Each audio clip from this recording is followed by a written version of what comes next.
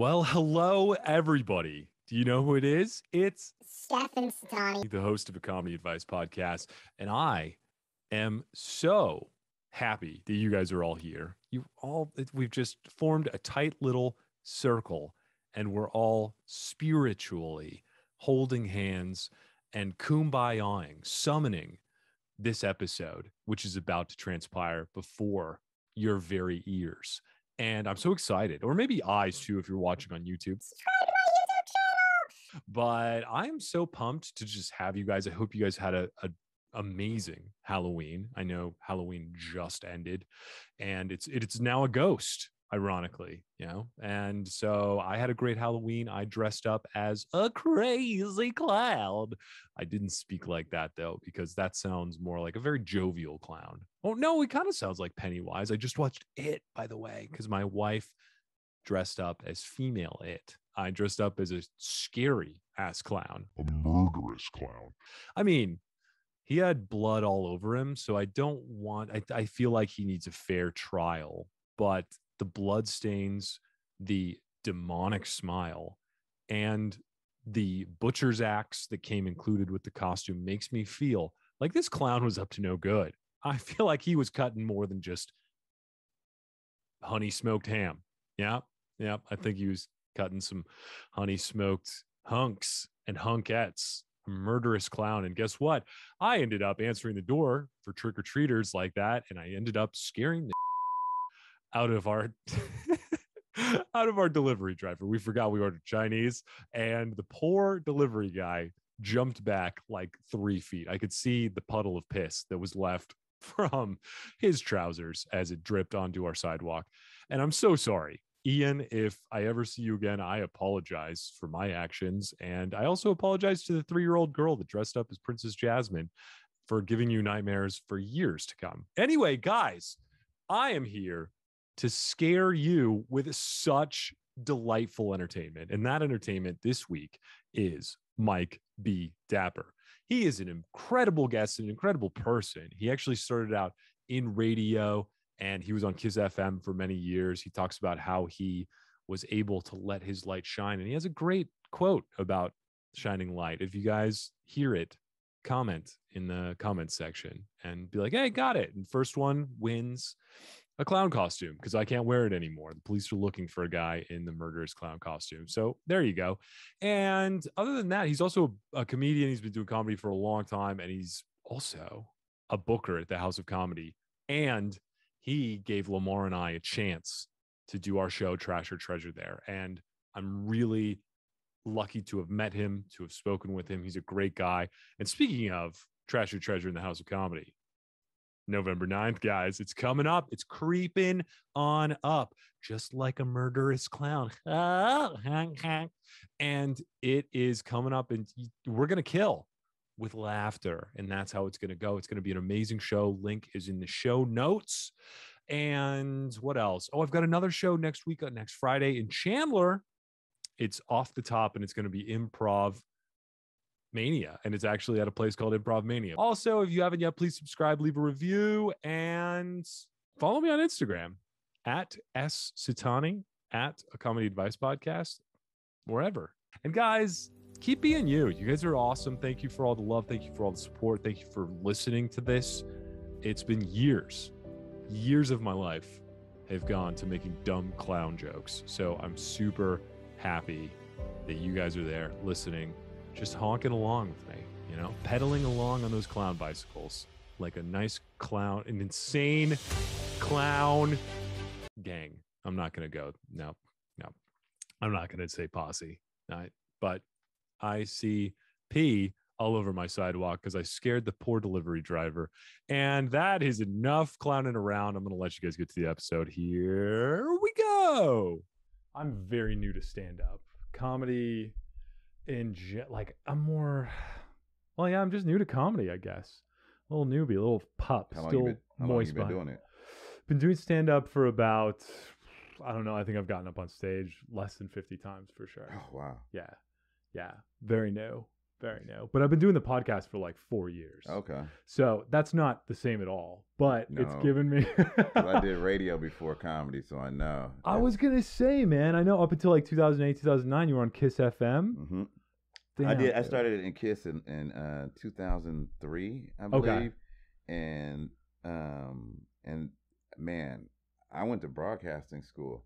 Right, one of those things you hear off the radio. Come to this broadcasting school. We'll, put you at the radio station. We'll teach you how. And I was like, I didn't know shit about radio.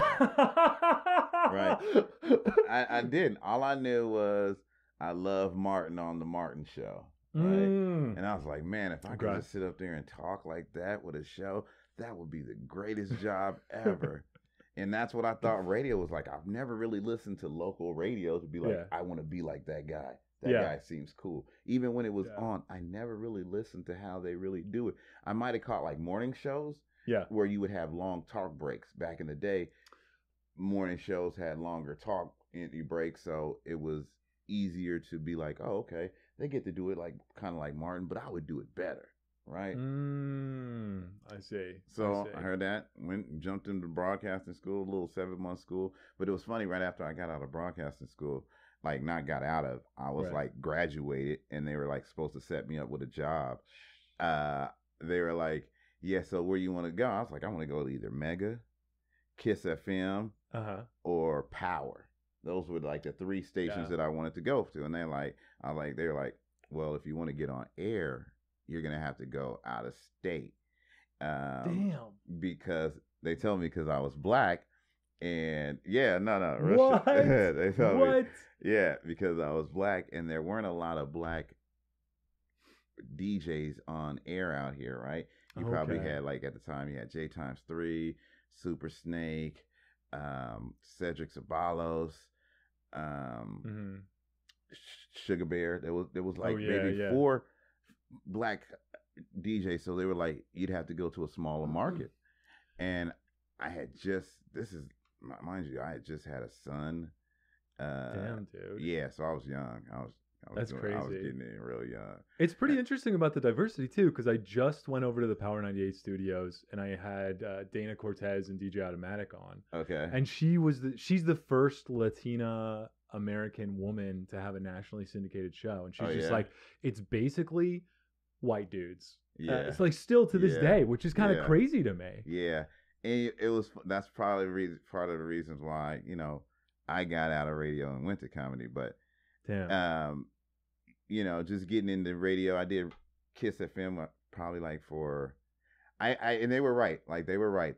I didn't get into radio they told me I wouldn't be able to get in out here. I was like, no, I'm gonna stay out here. I just had a son. I went and applied at all the radio stations, Mega, Kiss. I put in all kind of applications, and no one ever called me back. Right. And I told them I had graduated from the broadcasting school that you guys are promoting on the radio. Like, how do you not hire me? Like, what is this false advertisement? Oh, no. Oh, that sucks. That sucks. You're just waiting to hear a call and you listen to the radio and they're like, join the broadcasting school. So I was like, this is bull. Oh, man. I end up going to a club in Scottsdale, and I ran into Super Snake, who was on afternoons, and was on here for years. And he was like, yo, I told him I graduated, when nobody hollering at me, he was like, man, just put my name on the application. I went and did another application the next day, put his name on it, and they called me back like 2 days later, right? Dang. Wait, so you met Super Snake at a club? At a club. And so were you guys doing that thing where the music's really loud and you're just yelling in his ear? Like, dude. It was real whack in there, so no one had to yell. It was probably like 10 people in there. Oh shit! So we were able to have a regular conversation because he ain't had shit to do. Yeah, I told him, he was like, oh, and then it led to me getting on air. And what's funny, when I had got there, because when you started radio back in like 2003, like it was like you was a remote tech. And you would have, you'd have to, take the equipment out to an event. Like, say you were at the mall that day, or at the Sprint store, and the DJ would come out, and you'd have to set up the tent, set up the speakers, put up the generator, and it'd be hot out there, and then the DJ pull up, and they do their little call in. Yeah, come out here to Sprint. I'll be giving away telephones for about 2 hours, and then they do like 2 phone calls, and then they leave, and they get like all kind of money. It was like, oh my man, God, that's what I want to get to. But you'd have to do that. You'd be in grind work. So I started doing that, and I remember doing it for like a month, and I saw Super Snake in the studio here. Walked by, I just got through doing some real grunt work. Yeah. And he walks by. I'm like, all right. He goes in. He's in the studio. He's doing his show. Yeah. And I go in there, and I'm like, hey, Snake, because it's off air. He was like, I was like, can I just sit in here one time and just watch? I won't say anything. I just because I want to do this and everything. And he was like, took his headphones off. He looked at me. Nah, and then put his headphones right back on and went back to doing his show. And I was like, damn, like, okay, all right, okay. Oh shit! I wonder. That's crazy, man. Well, I guess the snake only slithers so far on the. But I had people like tree. Kid and Rueben, right, who were fixtures out here, were on morning shows, and they appreciated my hard work, and they were like, you should come and hang out with the morning show. And actually, they started me doing van hits in the morning, where I would drive around in the van, and I tell people, yo, I'm out here on 75th Avenue in Glendale. If you come out here, I got tickets to see, Usher and coming to town, right? And people would drive out there, and that was like my thing. But I'd be, cool with my shit. And they were like, you know what? You should come and hang out in the morning, with us after you get off from doing the van. So I would come in there, and then they would liven up the studio. Everybody would be like, oh, it's a good vibe. So then they had me in there on the morning show, and I had only been in radio maybe a year and a half. Now, mind you, they had told me I would have to go 10 years before I would be able to get back into a major market like this. Oh. And so, I was like already in there, and then like Hurricane Katrina happened, and Crazy Kid had said some crazy shit. And then they had stopped the show, and then it was like I had went to Mega. And then I was like at Mega for a couple of years. Yeah. But then on air, or were you? I actually, it's funny too, because my guy Cedric Ceballos was doing middays, right? Yeah. And said, shout out to him. He just got out the ICU battling COVID. Former slam dunk champion for the Phoenix Suns, Cedric Ceballos. He was doing middays at Mega, right? This is an old school station. He was so cool. Like, he was so cool to me. Like, he was one of those people, because I had never had my own show. And he would do some cool shit, like I would just be coming in from doing a remote, right?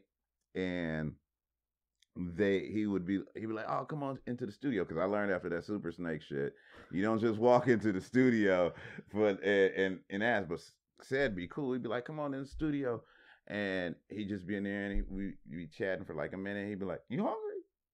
I'd be like, I could eat, but I was broke as shit at the time, right? Right. Damn. Child support was kicking my ass, right? And I was like, yeah, I'll wait till I get home, though. Got some rice and beans, but you don't need to know that. But he would be cool. He'd be like, oh man, I'm about to go grab some Italian food. This is in the middle of the day during the midday show that he's doing. He's like, I'm about to go grab some Italian food. You want some? I'm like, yeah. I like, but who gonna run did you already, voice record this? And he's like, nah, man, you do it. Damn. I like, man, you know that these people don't know that they haven't okayed this. He's like, you be good. Don't worry about it. And I was scared as shit. I got on. That was the first time I ever got on by myself, because Cesar Ceballos let me just, rock out on his show. And I was so scared. And I was messing up. I was like, I'll make up 104.3 Arizona. Old school station. Janet Jackson coming up. Stay fair. I hit the button. I just got out because I was so nervous. And he came in. He was cool. He was laughing. They ended up giving me a show. Right, my very first show. Damn, was that the audition? Was it planned? I don't know if it was the audition, but they didn't fire me. Whether he said, "Hey, that's on me, y'all. Relax. He'll get his shit together. Trust me." Whether he said that or not. He it was cool, right? And I end up getting a show like The Quiet Storm, right? The Quiet Storm. It was at midnight because they didn't trust me on no regular hour shit to be fucking up right in the middle of the show. I'm like, oh my God, who did this, right? So how long did you do that for? It wasn't that long. Like the first show, it was funny because the first show I did was at midnight, right? Okay. And I told you I was a huge fan of the Martin show. Yeah. And when Martin had took over, was doing late nights on one episode, he was actually doing The Quiet Storm, right? So I was like, oh my God, I'm gonna do it like Martin. Martin had candles and everything, and he had the lights off, but I was new, so I had a script written out, right? That I was gonna say because you got to read and everything, your script and everything. Yeah. And I was like, okay, but I'm gonna do it like Martin. And then but I was also sick, and I had my hoodie on, and I was kind of sweating. And right before I got ready to do my show, it's midnight. Cedric Ceballos walks into the studio and he's like, hey, dog, good luck tonight, man. And I'm like, what are you doing here? What are you doing? Because there's nobody else in the studio, right? And he comes in and he says, hey, man, good luck tonight. And I was like, man, that felt so good. But then I was still super nervous. And then when I hit on air to turn, to start the show, I couldn't read my script because it was too dark and the candle wasn't bright enough. So I was just fumbling through it, and it was like the worst break. And like that's how it started. And I was so trash. That's why when I started doing comedy, I was so comfortable with not being good, because I remember how trash I was that first break in radio. Yeah. And then I was like, to go from where I was then to like later on, because I had a show, man. After a while, I was living at the radio station. I was on all weekend on 2 different stations. I was just on Mega 104.3 and on the Beat. I would go from back and forth, and my stuff was crisp. But the first time but that's because I had a program director that would do air checks with me every week and be like, yo, why'd you say that? That was terrible. Why do you keep saying that? That's terrible. And I'd be like, oh, okay. And you learn by somebody, really critiquing, like, why are you saying that so much? Why are you so repetitive with that? You don't have to say all that to get to that. You could have easily just said that. That's why when I get into comedy, you cut down your jokes and you're funny, because you're like, all that meat. You get to the meat of the joke, and you don't have to say all those extra descriptive words, because you already know what you need to say. And radio teach you that, because you're like, hey, I got a break. One break. Mega 104.3, Arizona's old school. Janet Jackson coming up, but we got tickets to go see Luther Vandross at the State Fair. You got to say all that, but they got a large script. There's a bunch of stuff in there with phone numbers and websites, but you got to pick what you want to say, and you got to get the meat, and you got to make it sound conversational without being like, hey, I'm running through this and I'm super nervous and everything. When you get good and comfortable, it sounds like a conversation. That's pretty cool, man. And first off, I don't even think we introduced ourselves. So that I didn't even know we was talking until because at first we were just chopping it up, and then you hit the mic on me, and I'm like, you could have set me up. I'm like, my mistress, right? She said I was there. I was gonna make a joke to say I should probably start recording now, but no, this has been a hot mic, and it's been a hot conversation here with Mike B. Dapper, everybody. And this is a comedy advice podcast with your host, Stefan Satani. And it's just been a jolly good time hearing about your radio time. And man, you have just had Cedric Ceballos, a little shoulder angel, if you will. I wish I had a Cedric Ceballos. I feel like we all need that. But I feel like that was I feel like I have a super snake on my shoulder. But we need that Cedric. But it's super cool to hear that you had, I don't know if he was a mentor, but he was just somebody that kind of was pushing for you, gave some gentle nudges, and I felt like he gave you opportunities. He taught me a valuable lesson, and there was a couple of others, whether it was Kid and Rueben, that taught me a valuable lesson in this business, in this entertainment business, that never be intimidated by someone else's shine. Like sometimes people will see your glow and they'll be like, oh no, they're going to like you more than they like me, and I'm not ready to give up what little shine that I have. Yeah. And they'll be like, I don't want to help you shine. I'm going to stand in your way. Said was like, man, I can see that boy can shine. He just needs some fine tuning or whatever. But I can see it. And whether or not they're like, hey, man, he's really good. Let's get him up out of here. And you get the new kid in here with the smart that we don't have to pay as much. Whether he was like, he could have been like, yeah, I don't want that to happen. I can fear that. Yeah. But there's people that are like, whether I felt like Snake felt that, like, nah, man, I'm not about to help you shine, Yeah. But with him, I realized it was more of I need to see if you really care about this. If you're there's a lot of people that get in this that want to be on air, but they're out of here in no time because they don't get what they want instantly. And they be like, man, I don't want to work these remotes and stuff like that. And then after time, he was like, you on your grind, and then he warms up. Yeah, that's really interesting. And it seems like you have chosen the path of jobs that are insanely hard to get ahead in. Radio, it seems like you got to put in your time to be able to get even on air, and then beyond that, getting a good spot. And then stand-up comedy, which I heard you tried after, and you've been doing it for how long? Was it? I started when my Jesus year, so 33. 12? Yeah, I started at 33. I'm 42 now, so 9 years. Dude, holy shit. Wow. Congratulations, by the way. You look younger than I'm in my Jesus year right now. Yeah. So, yeah. You're looking it, bro. I'm living it. You're showing it. You're showing it, brother. You're showing it. I'm getting it you so are much. Embracing it. Either that or a Bee Gees, vibe going. And I dig it, man. I dig it. I mean, I used to wear it high and tight, but I thought, you know what? If Jesus just let it flow, I will too. It's all good. It's all love. You can. So I don't know, but anyway, I was going to ask you too, the moniker Mike B. Dapper, which is fabulous, by the way. Fabulous, because you are dapper. I must say, and for all of you watching, for all of you listening that can't see how dapper Mike B, he's very dapper. He's got a cool hat that I could never wear because my head is so gigantic. Your glasses have that cool rim. It's like if Steve Urkel turned to Stefan. Yeah, it is. There it is. And I don't even know what those straps are supporting, but they look badass. They're like holsters. It's a shoulder holster, and damn, it holds my phone on one side, and the other side is a pouch. I keep my keys, my earbuds. I got some weed in there, and a lighter. The essentials. Right. Yeah. And the way it's marketed on Etsy is completely whack. So if you go there, if you ever see me and you be like, man, I want that, you'll never see it if you go looking on Etsy because the way they market it, it's reversed. And these pouches sit right here. So if I turned it upside down and wore it upside down. Oh, okay. And swagged it out.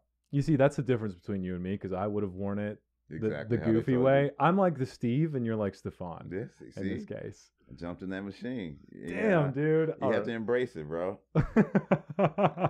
So you're Mike B. Dapper, and I would be Stefan Slobberino or something like that. I don't know, but it's really cool to see. I don't think I've seen you perform stand-up comedy, but I think, was it post-pandemic? Like right as the pandemic started, you started. What have you heard? What have you heard about all me? Great things. Yeah. All great things. Seriously, like even the bad stuff, good stuff, bad stuff. What have you heard? No, I haven't. So I'm not. What made you want to sit down and talk to me? So, well, first, I should say you gave me and Lamar the opportunity to do a show at the House of Comedy, which you're a booker at, Trash or Treasure, which I didn't know what to expect, to be honest with you. Me neither. When Lamar came to you with the idea, what were you thinking? Were you like, oh, shit? Nah, you know what? I'm always open for new ideas.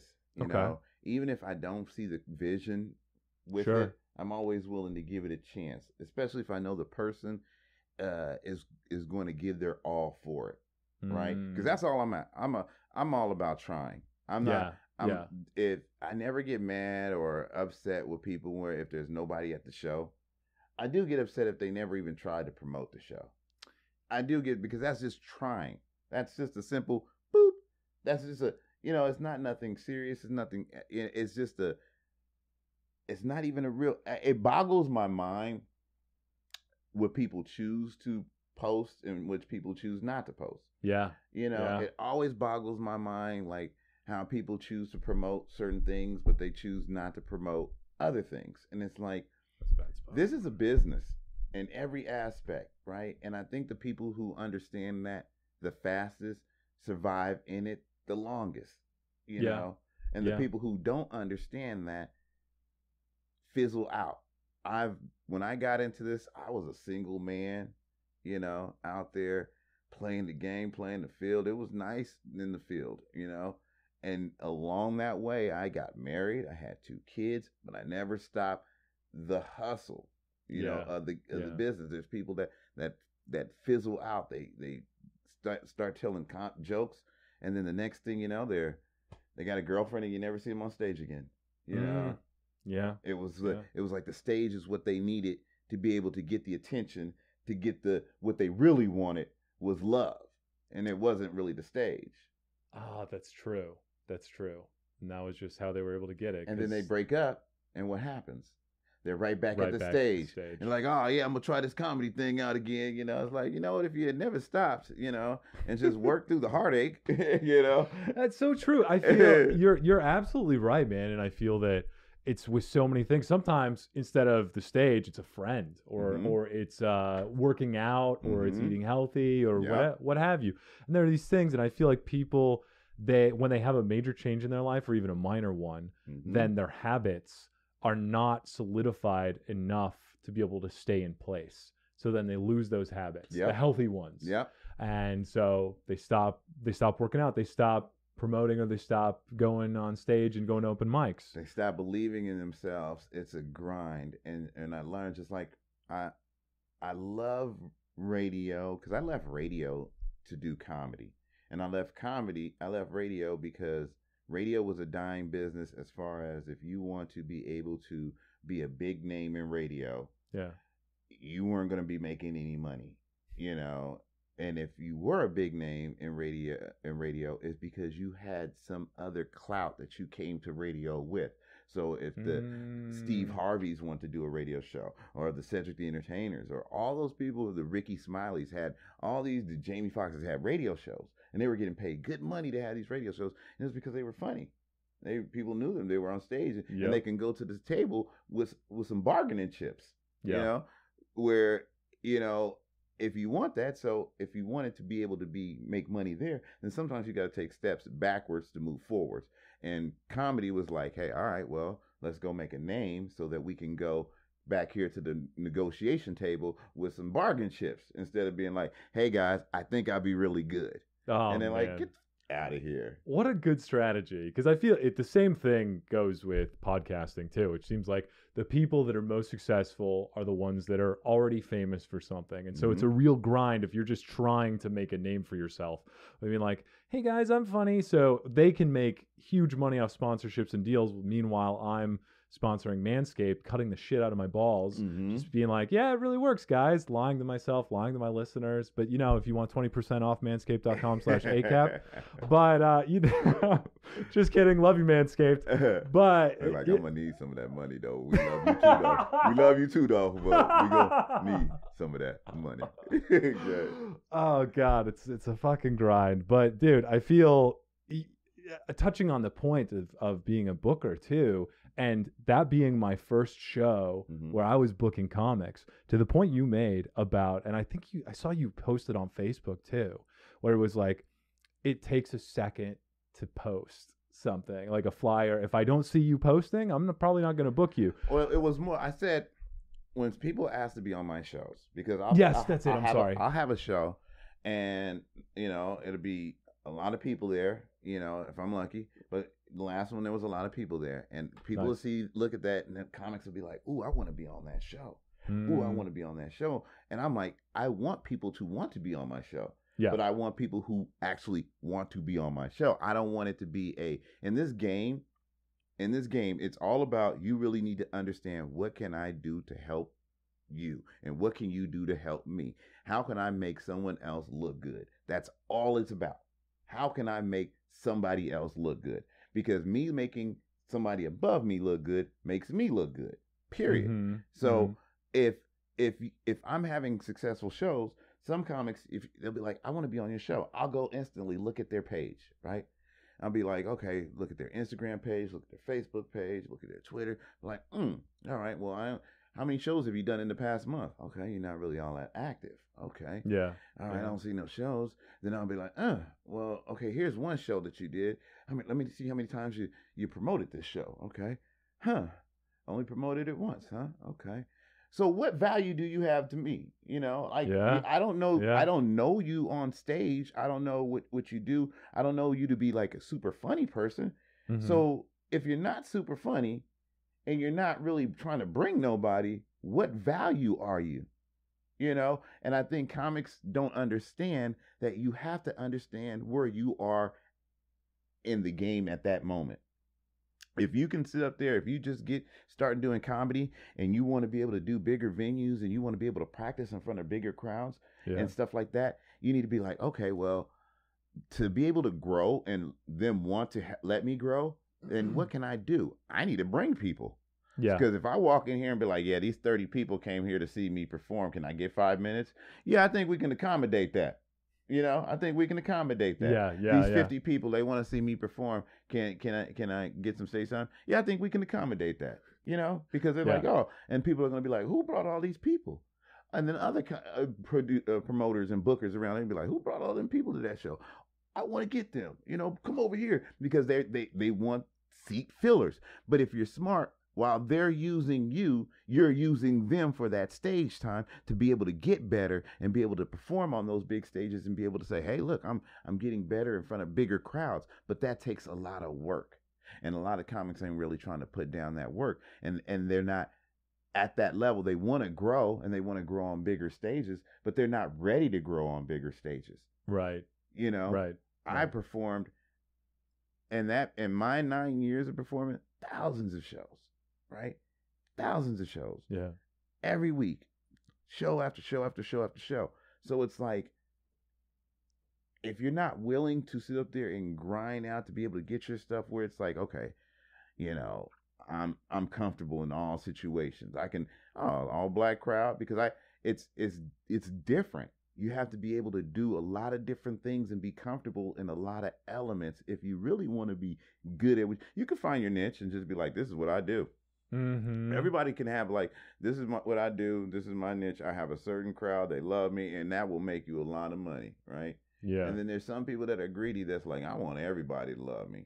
Not everybody's gonna love you per se, but you can want to be able to be like how we started off. I don't want to just be like, yeah, I entertain black folks, you know, or I entertain, you know, white folks. I want to be able to be like, I entertain everybody, whether it's black, white, gay, everybody. And if I don't know how to do that, I want to work on being able to do that and figure out how I can be able to do that. Mm-hmm. Mm-hmm. So to that point, I mean, let me just swallow all that wisdom that you just poured in my mouth, and then ask the question. Yeah, delicious tea. And I'll leave that to the imagination for all the listeners. But I think, to the point of, for specific audiences, what did you think about when you first started trying to cater to different ones? Because I think if the type of comedian that I would want to be is also the general practitioner, where it's I'm not specialized in some certain niche, because I think that, sure, like you said, you could make a lot of money, but I think that'll be really hard, especially from the ground up, where it's like, okay, well, I can only entertain white crowds, and then it's like, well, that's maybe that's too specific. But not everybody likes Latino hard. crowd. But not everybody likes hard. Like, good point. I've seen a lot of white comics go in front of all black comics, all black audiences, and drown. Right? Yeah. Just drown, because it's different. It's different. You know, it's different. Yeah. You know, it's like you're out of your element. You know, you're out of your target audience, and it's like, But then I've seen, you know, white comics go in all black rooms and murder those rooms, right? Yeah. You know, and then I've also seen white comics that are like, that's just their target audience, those black rooms, you know, and they have a hard time moving into white rooms.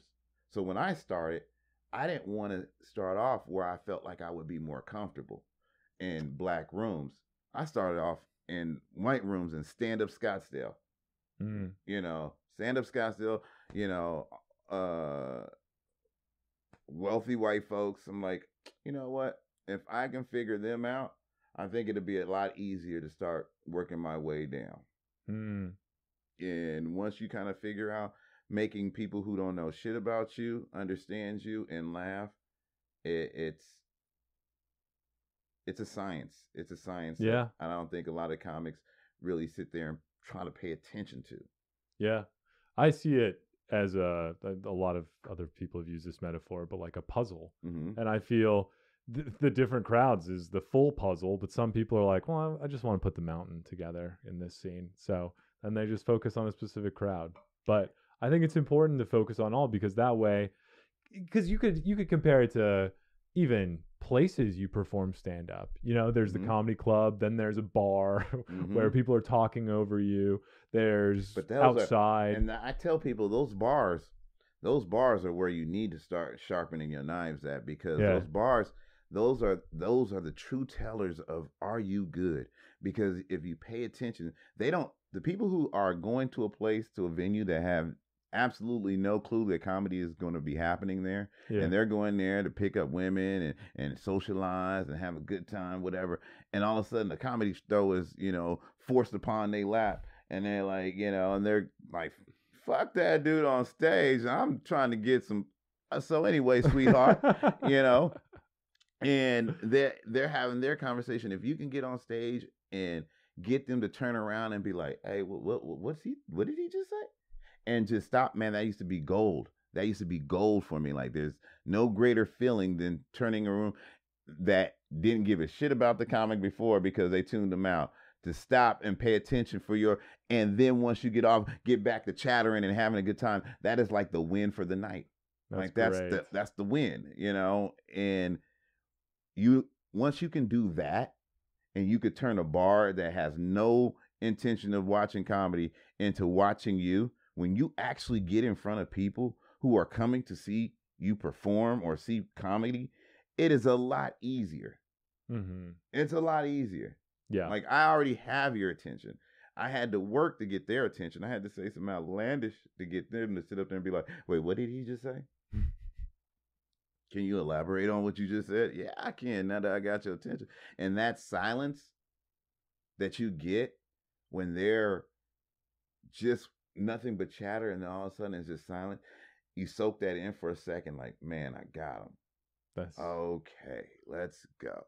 That's so good. Yeah, it's big. It's like you learn how to hike, but you start off in the bars. It's like you start off without shoes, and then you're like, oh, with boots, this is not so bad. But you kind of train yourself for the worst scenario, and then you kind of just build that up. So that's great. It's an art, and I love it. I think coming from a radio background to it was helpful. But it's literally, and I tell people, comedy in this scene, because people are like, cutthroat. As a booker and a promoter, I don't have any of those things. I book people I don't even like. But there has to be a respect. But I don't have to like you. I don't have to like you. But if you're good at what you do, that it's whatever. You can perform whatever. I try to book everybody, because I don't always feel like I have my own. I'm a comic. I just happen to be the booker. Mm-hmm. Because I just happen to be good at putting shows together. It's a science. It's a science to that too. Dude, it really is. It's a it science really to is. that too. But I'm a comic first, and I understand what it feels like to be a comedian, right?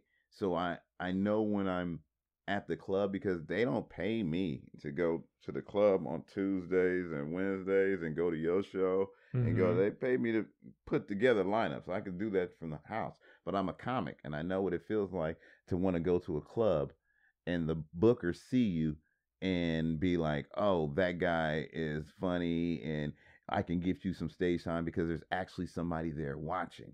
So I know how important that is, and I try to do that, And that's great, man. I am gonna be honest. I gushed when I saw you there. I was like, I didn't know if you were Well, I gonna had be to there see or if not. the shit was gonna be trash. Okay. And it was turns treasure. out it was treasure. It was a treasure. Yes. Turns out I was skeptic. I was on the line like I don't know about this shit.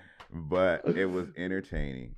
Oh, good. I'm glad, man. It was entertaining. And I always tell comics, man, look, you are down because you didn't get as many laughs as that last person, but it ain't always about laughs. And crazy because Howard Hughes said this, a local promoter back in the day or whatever, said this shit, but he was serious because he was, not telling funny jokes, but it was true because you don't have to be the funniest. It's about entertainment. So if I go up there and I tell you a story that's so fascinating that you're like, man, that was a very riveting story. I did not know it was on some Forrest Gump shit. Like I never wanted that story to end. Like, can you tell me another one of those?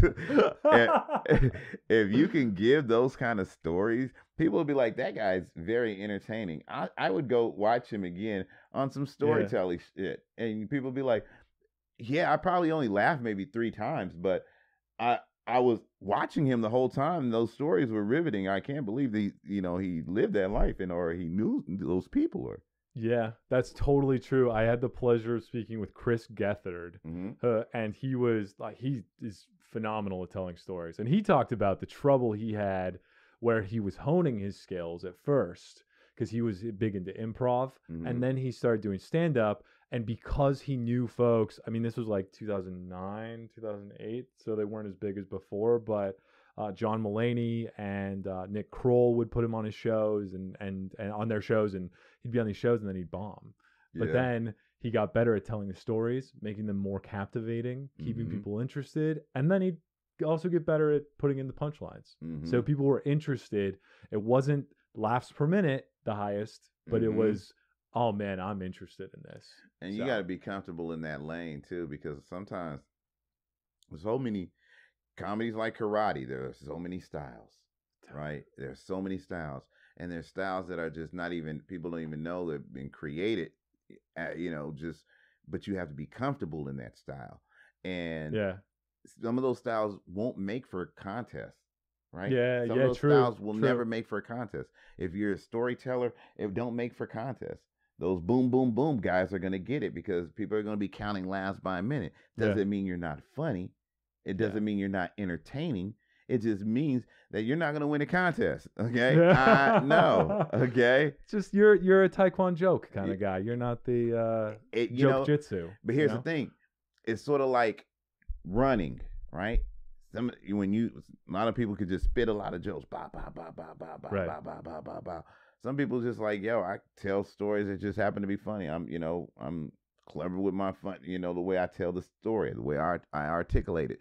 And they can do that for a longer period where sometimes a crowd gets worn out by boom, boom, boom, boom, boom, boom. If you're not really boom, boom, boom, boom, boom, boom.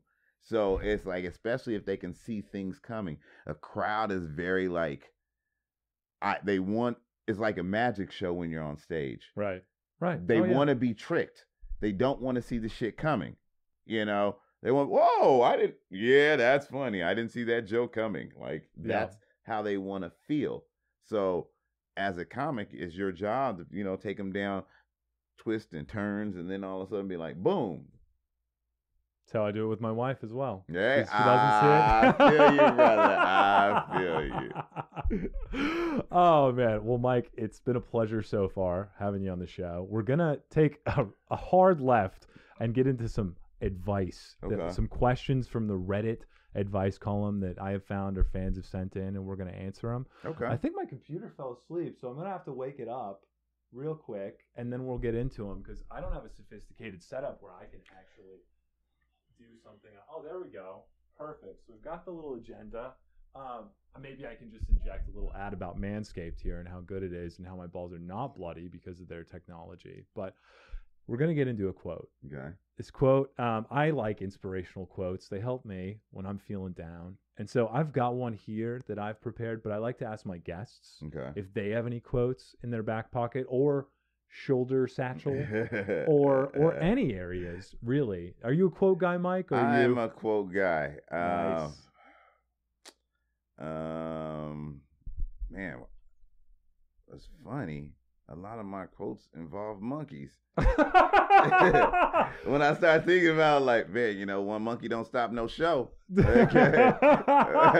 and then I would always say, you give a monkey a gun, you don't blame the monkey if the monkey shoots himself. Oh, hey, that's true. That's damn good. Those are like solid monkey. You should have a book Of monkey quotes. A monkey quote. If I didn't think it'd be so damn racist to put out a book of monkey quotes, I would do it. Sounds like a market that needs to be tapped on, but I didn't think that one through. Yeah, you know, we can't. Certain things as black people we just can't appreciate because of white folks, and it's like, damn it.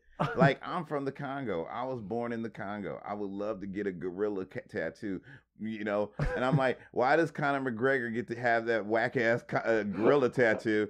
And I would love to have a gorilla tattoo, but every racist in this country would just be so comfortable. Like, I knew it. Of course you do. Of course you do. I'm like, I love the gorillas in the Congo, and I believe in saving them. How about that? Oh, another good quote. Yeah. Is that where the monkey quotes stemmed from? Hey, the love of the gorilla is a very powerful, loving animal. Very powerful, very loving. He's got very family oriented. Just okay. Yeah. Oh, you know, you can't kill an animal that believes in family. That's stupid. Like, that's very true, because deer, they don't believe in family. Actually, they do. Like, I go to the zoo and they are all congregated together I'm seasonal. So when it cools off, I have a season pass, and I'm there like literally 4 times out the week. Damn. Okay. Yeah, I take my kids. Oh, nice. Yeah. I thought you just went by yourself, got really high, and were like, well, you know, that's good. That's exercise. A family animal. It's good exercise and a great morning jog. If you want to get a zoo pass, you should always think about it. It pays itself off. Go to phoenixzoo.org/ACAP for 20% off. Wildlife Zoo, because we out there on the west side. 303. I've never been to that one. It's by far the best zoo in the valley. Yeah, because it's a lot bigger. Okay. They're consistently adding things on. Consistently adding things on. Only family animals, it seems. Well, no, it's so they like I said, they always have new things. Like, they always have new animals. They always have babies. I was supposed to be able to go and play with the baby jaguars and the baby lion clubs, because, like, I'm VIP. Yeah, I'm VIP over there. But my wife is also VIP too, because she works for the city of Glendale. Okay. She's the public information officer. Okay. Right? So they were gonna let us. This is right before COVID started, and we were supposed to go over there and play with the cousins. We were gonna bring the kids and play with the lion babies and everything, and then it got shut down and everything. And I was like, oh, damn. I know. Damn. I know. Well, that's a bummer. I So know. they're opening back up though? Yeah. Right? Well, yeah. We're still supposed. The animals I don't know. just wearing masks. I gotta see if they have any cubs in there. But when it cools off, we're supposed to go. You don't want to play with the adults. No, man. You see some amazing, especially if you get a zoo pass. You see some amazing things on a daily. You can't just go to the zoo once and be like, yeah, it was boring, because you won't see everything. You go there, a zoo pass, and go there in the morning when the animals are lively. My daughter has a pet tiger named Peppermint. Yeah, and they play together. And the tiger responds. It'll come to me. Like, I know it sounds crazy, but if you go to my Instagram, Mike B Dapper, you'll see. Damn. My daughter playing with the tiger Peppermint. You'll see her on a couple occasions, and she'll come. It's funny because I love stealing Peppermint from white people too. Like, there's 2 sides of the exhibit, right? There's one side, and I'll be on the other side, and she'll be laying there, right? And you can see her from 3 different angles, from 3 different viewpoints. Yeah, yeah. And I love when people are looking at her, and I yell her name out, or my daughter. When my daughter yells her name out, she just comes trotting, right? She comes trotting across the thing. Way. And then we'll just do a back and forth run, and she'll just play, tag, like basically tag. It's if I didn't think that she would maul her to death, I would let them go and play together. But I think at some point she'd be like, you know what, this was fun and shit, but I'm a tiger. Yeah. And I'm like, oh. I'm actually hunting them down right now. I'm trying to get them. I tricked you these months of playing with you. Oh, man. Grift from Peppermint. That is crazy. That's cool. I didn't realize how passionate you were about Wildlife Zoo or zoos in general. That's really cool, man. Yeah, you will learn a lot. Well, I feel pretty inspired. Just to fill that tank all the way, I'm going to go with and read the inspirational quote that I have furnished. And this is actually, it's not by any person whatsoever. It's by a robot. Okay. Its name is InspiRobot. So it's like a cookie, fortune cookie. It is, yeah. Yeah, it's like a digital fortune cookie. Okay. Basically, you just crack it open and then it uses AI instead of paper to take some of the wisest words known to man. Really? And just compiles them together for an inspirational quote. I think there's a brother named Leroy somewhere who has conned all you white people. He's saying the shit he thinks you guys need to hear. Okay. Well, be kind to black people more often. That was the quote, dude. Amazing. So, well, we'll see how good these are. Okay. I'll read this quote and you can tell me what it means to you or how it speaks to you. This one, it says, "We can never keep babysitting, but we can keep preaching." And that's all. That's the end of the quote. InspireBot out. So we can never, ever, we can never keep babysitting, but we can keep preaching. That was deep. That was pretty deep. That was deep. I gathered you can tell somebody what's going to happen. You have to let it happen. But even though they fall and they, keep bumping their heads, you can continue to tell them that what you're doing is wrong. Do not give up on somebody just because they let you down by not following your advice. Okay. That's what I gathered from that. I agreed. It made me think of one of your monkey quotes about you can give it a gun and you can't be upset. See, if somebody just tuned in and shit and heard that, it made me think of one of your monkey quotes. Yeah, that's not going to be the Instagram clip. I'll say that. Oh, God.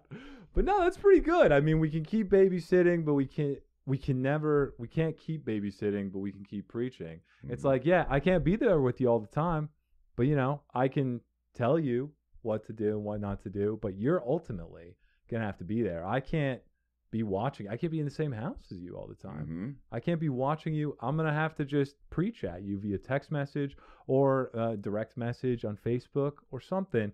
Be like, dude, what the hell are you thinking? Because I've been told I'm real preachy. Really? Okay. I tend to give a lot of advice, I love to believe I'm a straight shooter. I'm not that person you come to for like a sugarcoat. Like very nice. Person. If I tell you that I liked it, I liked it. If I tell you I did not like it, I will tell you I did not like it. And if you press me, especially with comics who want to know what did you think of my set? Because I get videos all the time, and as a comic, I know how it feels to send my video in, so I watch every video. And wow. And the good ones, I get back to them. I get back to them and be like, hey, even if I don't have something right now, I'll let you know. Please keep following up with me, because I have a lot of people that are trying to get stage time, and I try to make it as fair as possible. I can't be a black man complaining about equality and then get a little bit of power and then be like, well, I'm just going to let all the homies ride. No, I try to make it as fair. And that's when Drake say, no friends in the industry.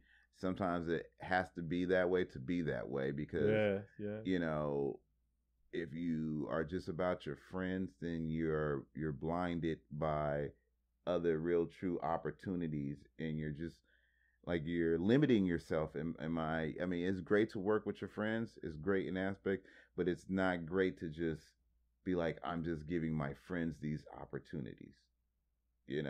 I saw that. I saw that coming into this business, and coming up in comedy out here where it was very cliquish. It's always been cliquish. I'm not. Right. I always said. I mean, shout out to fraternities and everything. I've just never been that person. You know, Same. I'm an independent. I'm not a Democrat. I'm not a Republican. I'm an independent. I refuse to sit up there and be like, well, I completely agree with this, or I'm no. If Yeah, I love it. You can never stop preaching. You are preaching to the choir, I feel. Because I feel the same way. It's like I never really fit into many cliques as a kid. So then when I grew up, when I was in high school, I tried to be as inclusive and like try and make sure that other people felt included. mm-hmm. So, and I wanted to be fair as well. Mm-hmm. And that's another thing where I feel like people might take these sides, and just because they're on that side, they'll agree with something that's not true. Mm-hmm. And I feel like, especially in this day and age, people are so polarized, mm-hmm. or things are so polarizing that people will just attack you if you think one thing that might be different from them. And it's pretty crazy to me. Because this podcast has been a real blessing for me, because I feel like I've been able to speak with so many cool people, yourself included, where it's different perspectives. You have these different life experiences. And when I'm doing my research and like listening to stuff that you've been on, I get to try and be in the Dapper world. I don't get to dress like you, unfortunately, but it's a level. It's a level. That'll be like 2 or 3 years before I can get that. It's like 10 years to get on radio and 11 years to be Dapper, but you know, I'm going to shoot for it. That's what I'm going to be. But anyway, I feel like to your point, it's I look up to you, and if I get to a point of power that's as high as yours, I would like to be in the same shoes or do the same things, because it's tough. It's not. I'm sure that it's not easy. It is not, and you don't realize that until, because I took the job right when the pandemic, when everything opened up. Yeah, That's when I became the booker. Jesus. Right, right when everything was, opening up. Everything was, and I remember just running shows there at the club, because I had a show, the League of Extraordinary Comedians. I was running a successful show. I've been running for the past 3 years. Damn. That shows that. So this is before I was a booker, and I remember coming into it like, well, how can I help comedy, right? And my goal was just to give as many people as many shows as we could. I could easily just keep those spots and just book who I want on Wednesdays and stuff like that, and just have a bunch of my shows, but I wouldn't be able to see everybody. You're going to know people I don't know. You're going to bring people that I don't know, and I'll be able to see them.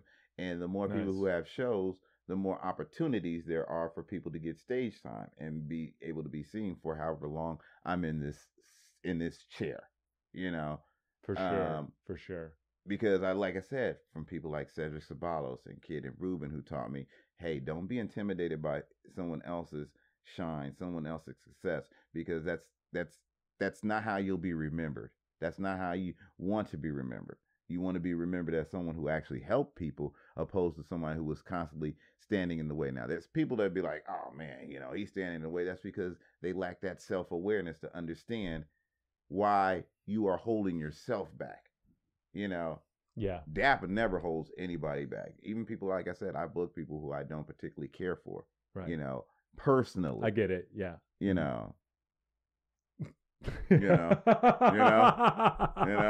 a straight shooter. I get it. As long as the show is good, bro. Trash or treasure, man. Trash or treasure. Okay. If the people laugh, the people laugh. All right.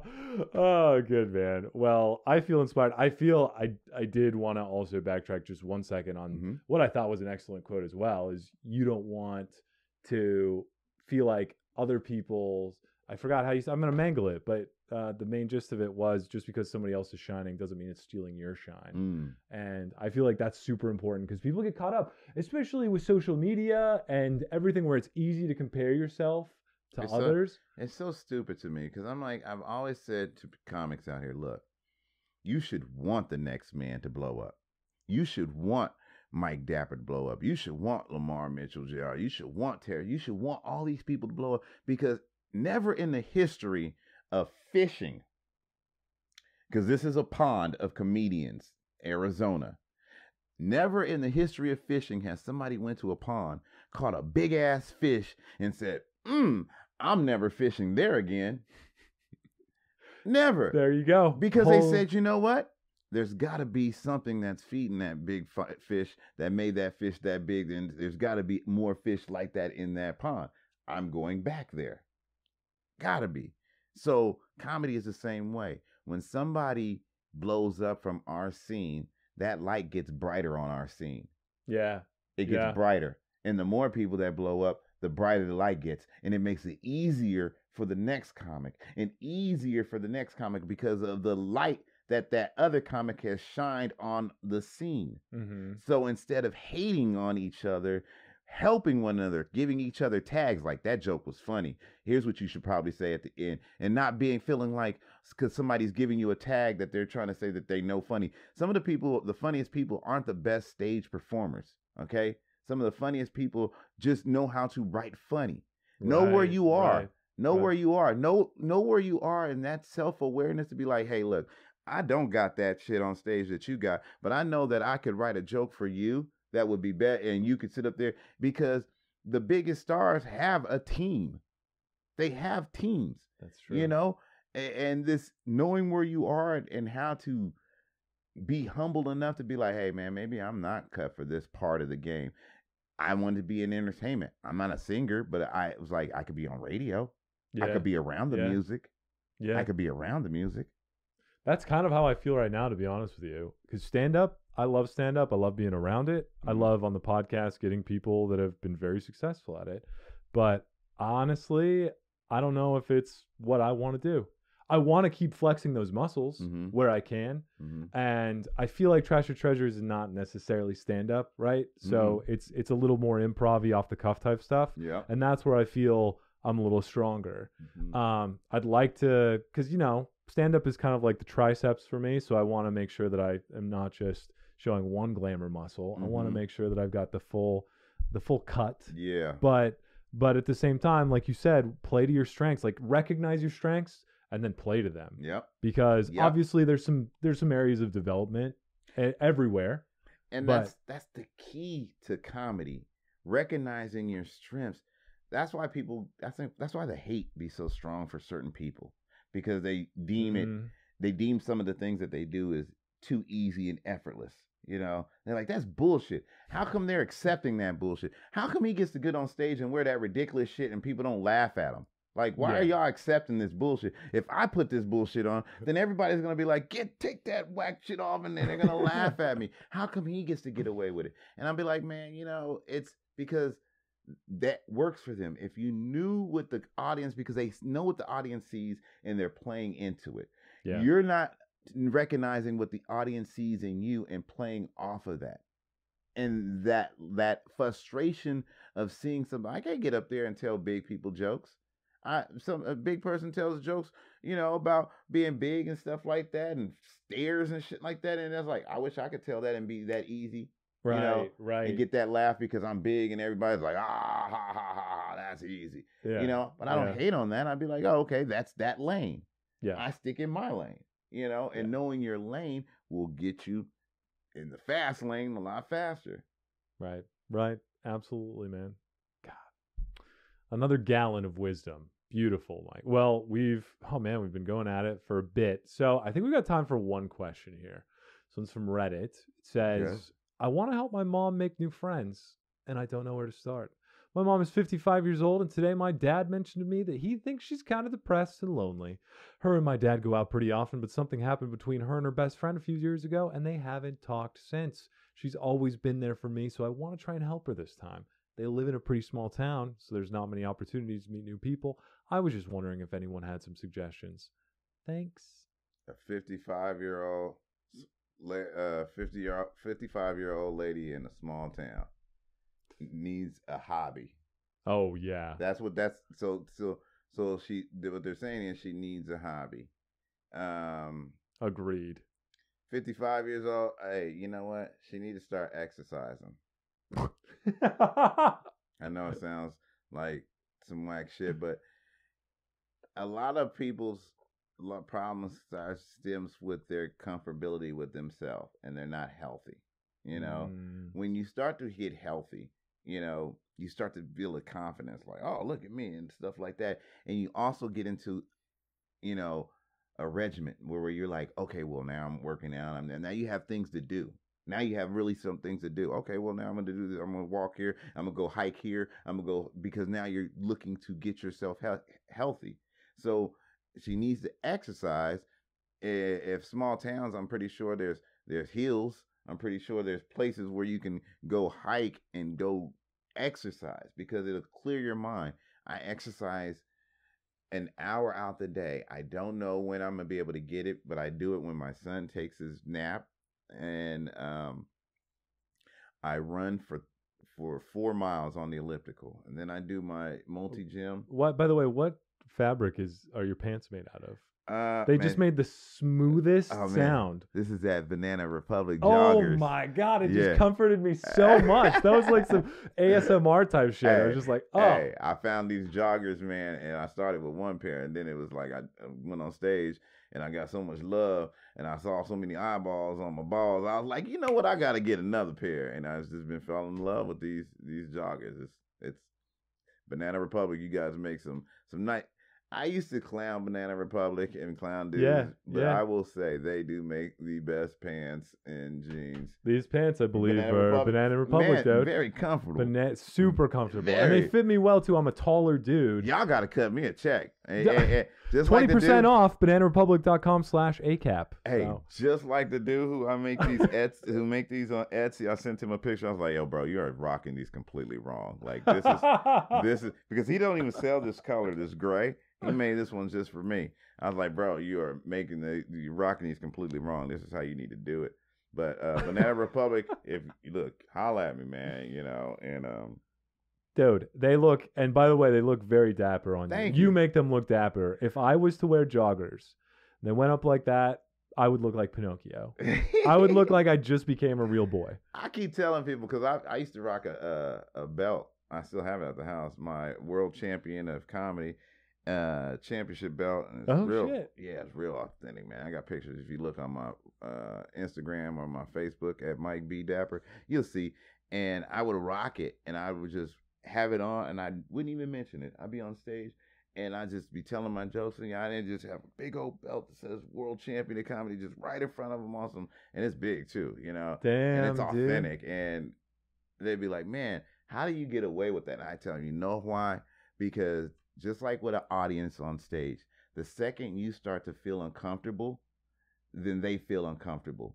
So if you're walking with so much comfortability in what you have on, then everybody else will be comfortable with it. Because they'll be like, well, he's so damn comfortable in his skin.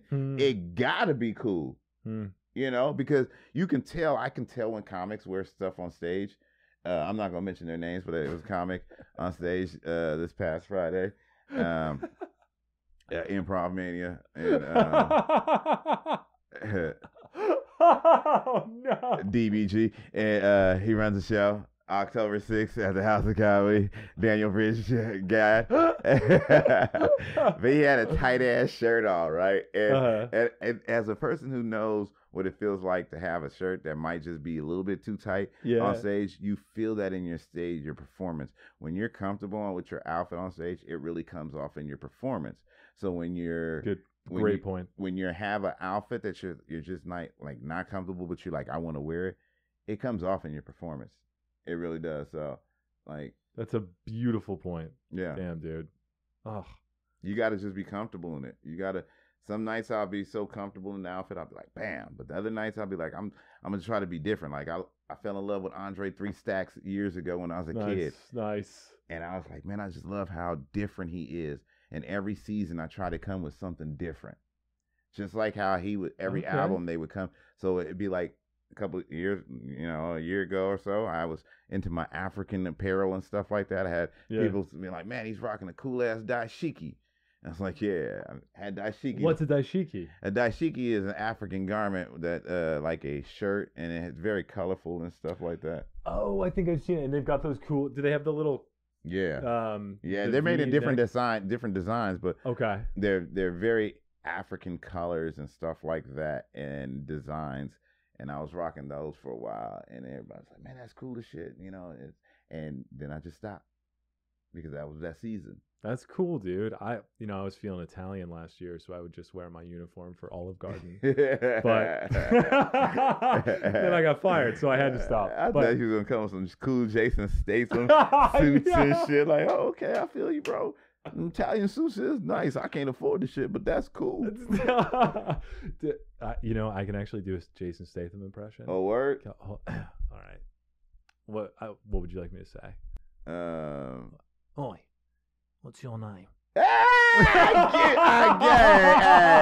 I give it to you. I did not think he was gonna do it.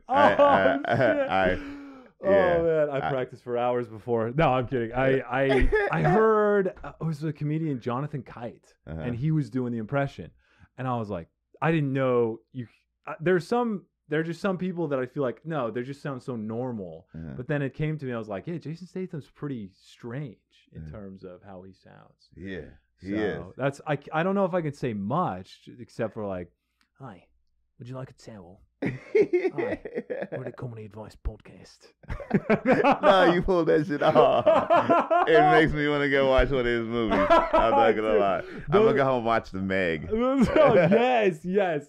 Dude, the only other one I can do is Owen Wilson. Oh, yeah? I when I had the hair, I'm like, hey, it's Owen Wilson, everybody. How are you doing?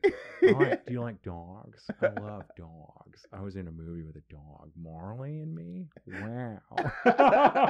Hey. I wish I had some impressions in me. I wish. That's solid. That's that's what I say. It's a gift. Like I said, some comics can get in that lane, like Pharaoh. Oh yeah. He'll sit up there and jump in there, and it's like, man, you'll sit back and be like, man, that is just a talent, you know. Dude, Godfrey. Holy shit! Next week, speaking of September 23rd through the 26th, I will be emceeing that show at the House of Comedy. Godfrey. It's funny because I don't. Before I was the booker, I used to be there every 5 weeks. They had me in there, you know, emceeing. And now I'm the booker. I don't. Where you would think I'd be there more and getting more stage time. Yeah.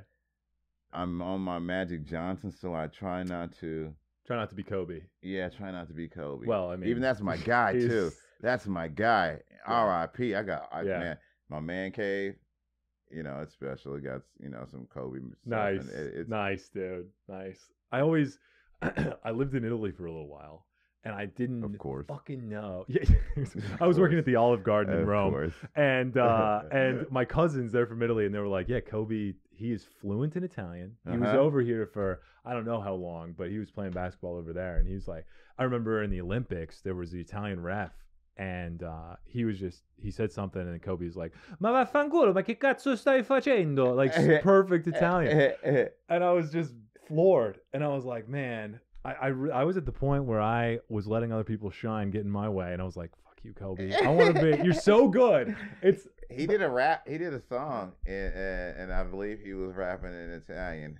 Oh, of course he was. Of course he was. Yeah. Damn. We never heard I believe it was like Tyra Banks or something on it. Like he was. It was back in the day. It was back in the day. Don't quote me, y'all. I don't want people to be like, "You ain't no damn fan." She wasn't on there. Don't quote me. We're going to do the fact check afterwards. Yeah. No, I'm kidding. But, dude, Mike, it was such a blast to have you on. Fun, man. Thank you so much. Where can people find you? What have you got going on? This weekend, the 19th, I have the Laugh Out Cash Out show. It was the first one. Oh, nice. It's the first one. It's $5 to get in. Like, literally $5 to get in. I made it dirt cheap because I want to be able to. It's weird because people don't like to tip comics, or they're uncomfortable doing. No one tips a comic. No one says, "Hey, you were hilarious. Here you go." Like, it's weird, People tip people who serve drinks and stuff like that, and they didn't go in the back and make no drink. Wasn't no waitress in the back like all day at home. Like, okay, I'm gonna mix a little Coca-Cola with a little Dr. Pepper and add 3 drops of Sprite. They gonna love this shit. Like, no one does that. And, they just go from the back with the Sprite to the front of the room, and they're like, "Here you go." And people be like, "Here's a tip." But here I am sitting up here trying to write this masterful joke that's about to make you laugh your ass off and pee your pants. And you're like, thank you, and walk out. So the laugh out cash out, I like a lot of comics to put they cash app and they Venmos up on stage. And during their performance, if people think they're funny, they can send them a tip. Dude, You know? I love that. I love that. If everybody tips at least $1, then the comics can, if we got a good crowd, everybody can, walk away. And if they're only paying $5 to get in, it's a win-win. If the comics earn a bigger tip, then hey, tip them bigger. But this is your opportunity to let comics feel a little bit more like that gratitude. Like, That's oh great. man, that gratitude of I had a good performance, and this is what they thought of it. Yeah, they're putting their money where their mouth is. Yeah, Their mouth so where their money is. September 19th at the House of Comedy, Laugh Out, Cash Out, and September 23rd through the 26th, I am emceeing that weekend for Godfrey. He will be out here. Oh, hell yes. Yeah, it is. I've been trying to work with Godfrey. He's been out here quite a few times, but I haven't been able to work with him. And it's crazy because I'm the booker. But yeah, I finally been able to work this and finagle my way into working with Godfrey. And as an African, I'm always admired him as a comedian, you know, and his background and my background. It's gonna be fun. That's awesome, dude. Yeah. Well, congrats. Well, I don't know if this episode's gonna make it out in time, but I will. I haven't done a comedy advice podcast Prime. It's more like ground shipping. So it's gonna be like Thanksgiving and shit. So it'll be who are you talking about? It probably was real funny. 2022, but no, but I'll be sure to share all that stuff on my Instagram page and stuff, so people will get the word out and people follow will go me to the on show. Instagram. Yeah, see the babies playing with tigers and shit. Toad, peppermint, Mm-hmm. and that's the episode. My treasures. I hope you guys had an amazing time. Please follow Mike, support him, see his shows. And also support me. If you haven't yet, subscribe, leave a review. Come see me live at the House of Comedy the 9th of November. And also Off the Top Improv Mania in Chandler on the 12th, if I didn't say that already. And that's all. You guys are awesome. Big old hug, handshake. We're going to keep it professional. Nope, going to the gooch smooch. Love you guys.